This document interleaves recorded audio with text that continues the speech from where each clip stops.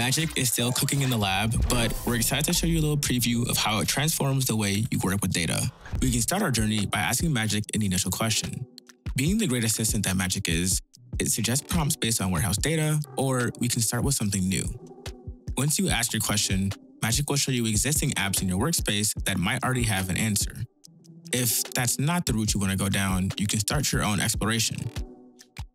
In the Explore UI, you'll never have to write a single line of code.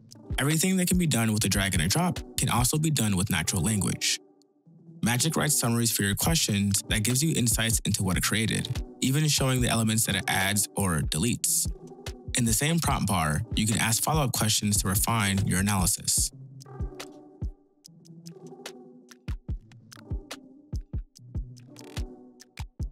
Magic's way of showing that it cares about you is by saving all previous views you created together.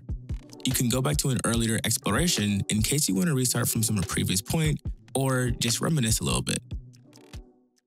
And Magic isn't bound to your Hex projects and now exists where your team is already working. With our new Slack integration, you can @Hex and ask a question.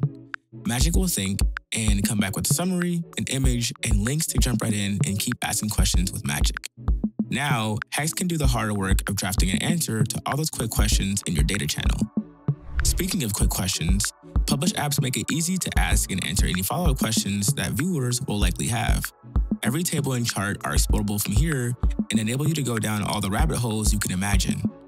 No duplicating efforts or creating silos, just one collaborative tool to inspire and build off of each other's work.